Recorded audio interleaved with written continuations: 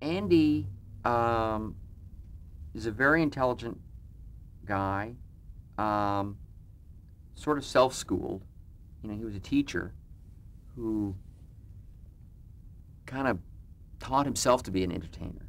And, you know, I don't know if he ever studied acting anywhere or not, but he really built his own sense, his own aesthetic, you know, and it just kind of came from a place of logic for him. But he was an entertainer first.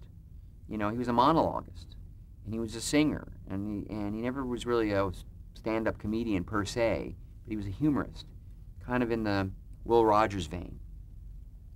And that's what he did first and foremost. And, you know, to this day, if you get him up in front of an audience, he's pretty entertaining. Knows how to do it, and he's ambitious about it. You know, he wants to entertain. He could be very, very serious. The show was important to him. He poured everything he had into it, and he was really the rock on which the show was built in every way. And he was the one that established the tone of that set, which was playful, when it was appropriate to be having fun, but when the time came to make the show, to do the shot, to get the joke, that was pretty serious.